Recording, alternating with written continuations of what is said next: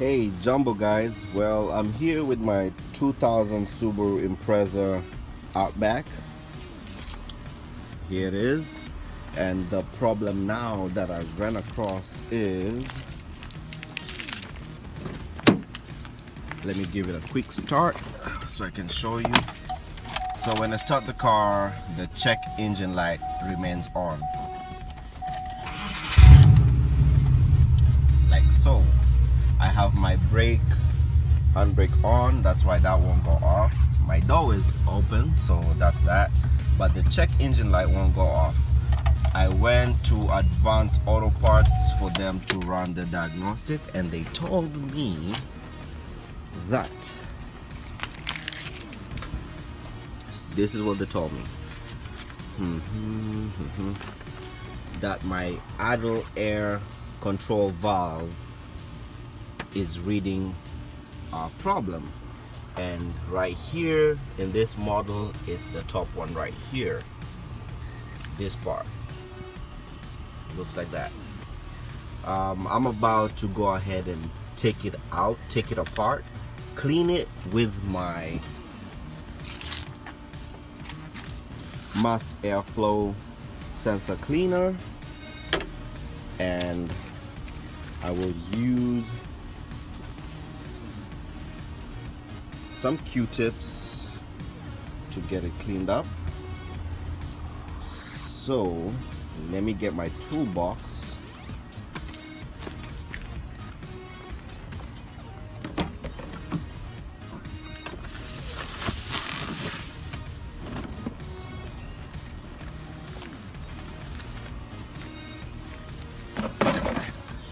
I will use my trusty toolbox to get my tools that I will need to open these two bolts right here so it can come apart. I've driven the car to go pick up the Q-tips, so it's kind of hot, but let me go ahead and figure out which tools I can use, and I'll be right back. Okay, for my tools to fit in that right there, I have used this tool right here that connects to this. Let me put it right here. That connects to that. Come on. That will connect to this. That connects to that. That connects to this little thing right here. So when they all go in, let me put it, I'm trying to use one hand.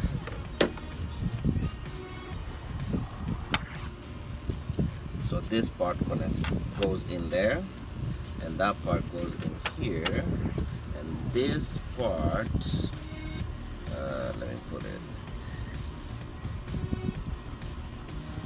come on, there we go. This part goes in here, and this is what I use for leverage to get me a tighter. Well, interesting fact, I did not know that the what the hell is it called, the idle air control valve is water cooled.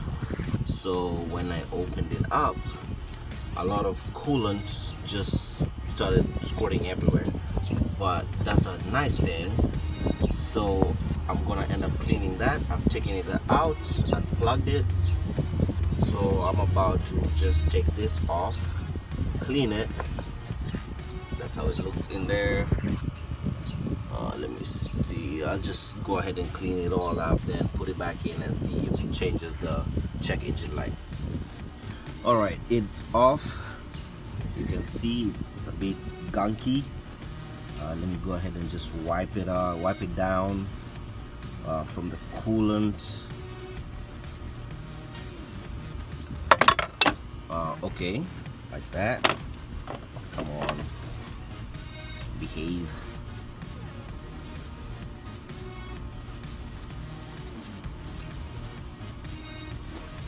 Wipe that down. Look at it.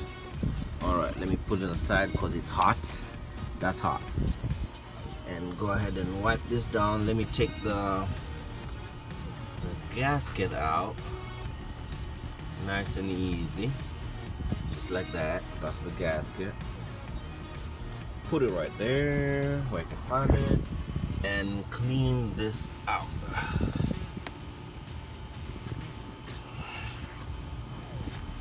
Clean that out real good.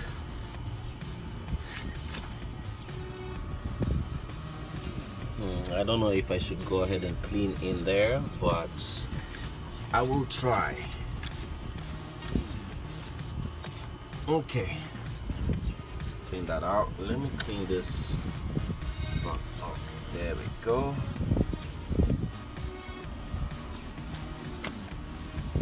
Go ahead and get the mass airflow sensor cleaner and douse this place. Just like that.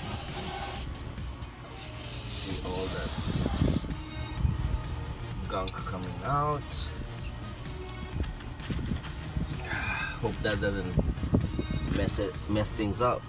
Where are my Q-tips? Let me take a Q-tip and go down here and clean this. Go ahead and just nice clean right there. Oh my gosh, look at that. Oh man, another squirt.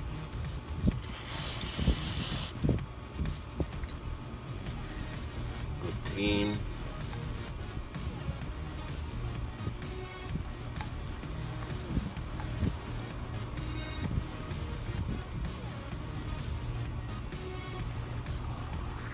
Oh, here's the flap they were talking about.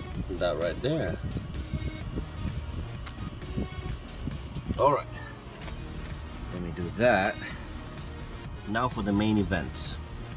Well, I follow Chris Fix on his videos. Anything that has electric part, you hold it up. Do not get anything on this part. So I will spray some of this liquid while this is standing up like that. Just douse it down. Oh, look at that.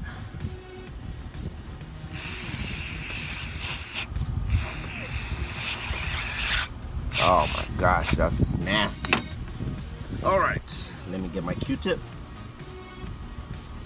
and go ahead and clean it. Let me clean it so I can use both hands, and I'll get right back. I've thoroughly cleaned it, and if you can see, let me go to the light right here.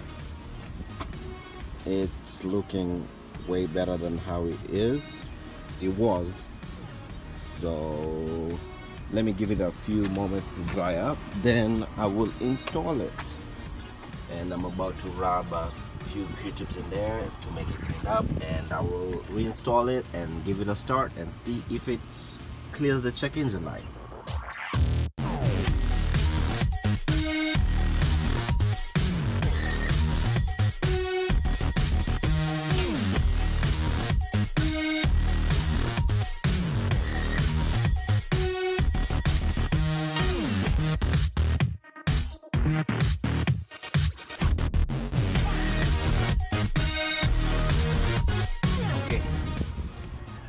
Guys, I've run into a problem when taking out the air control flow sensor gasket. After a while it will expand due to the heating of the engine. So this, trying to put it back after cleaning it, will be one hell of a problem. So it was way big. So what I did was just take bits of it and cut out some parts of it so that it will fit back. This is a temporary fix. I do not suggest this. You never know what can happen to your engine, but for me, I really want to try and see if it will work. I'm curious like that. But if you're skeptical about it, don't do it. As of now it's fitting, so let me go ahead and try and bolt it back in and start the engine and see if the check engine light has gone away. I have tightened down the bolts, and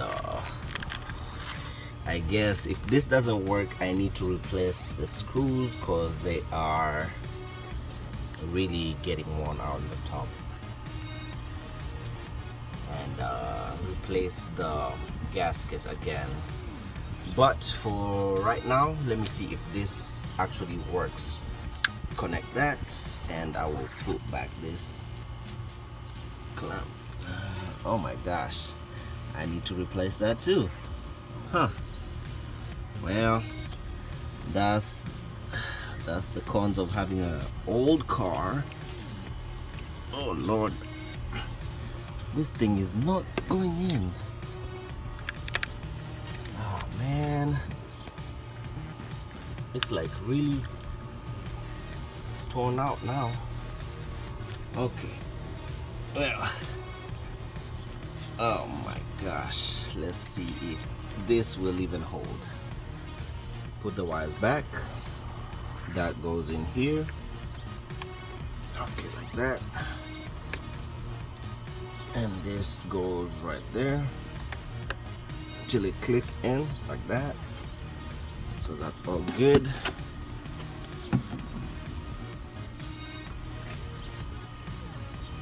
And let us see if it cranks up.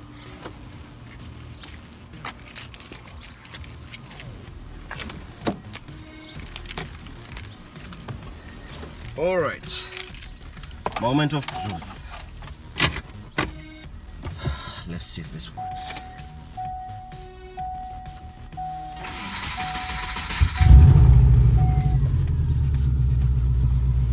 Oh, let me go and see if anything is leaking.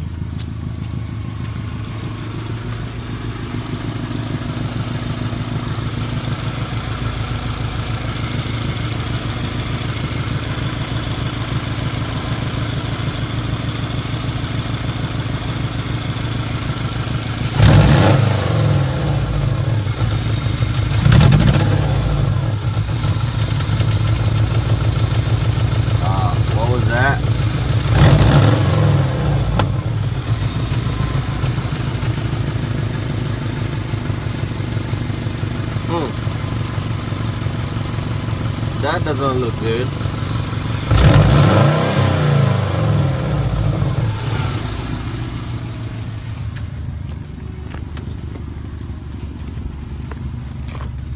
All right.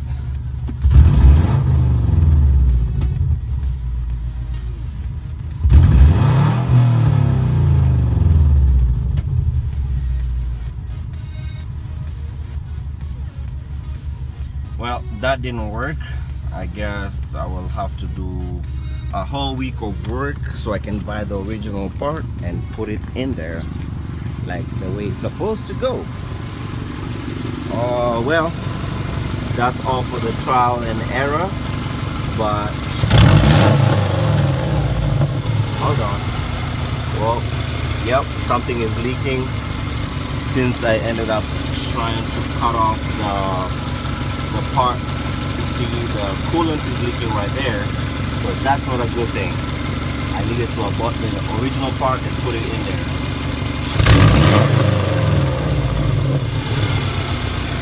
Watch. Yep. So I will not drive this car for a whole week. Go make some money and I buy the original parts and put it back in, because the check engine light has not gone away. And I will go ahead and replace that hose which is leaking, and we'll go from there. Thank you very much.